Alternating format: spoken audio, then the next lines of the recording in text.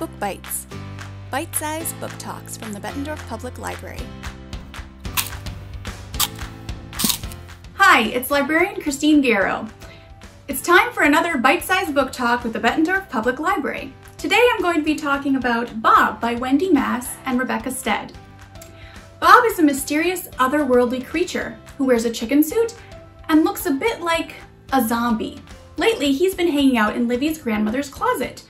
Livy left him there 5 years ago when she was just 5 years old. Does she remember Bob?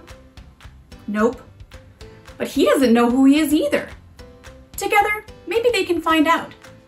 This is a touching and adorable story of friendship and the will to always keep moving forward.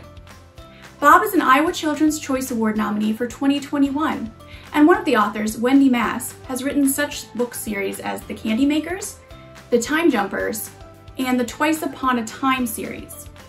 Rebecca Stead is also a popular middle grade author, with books like The List of Things That Will Not Change and When You Reach Me. Thanks for listening.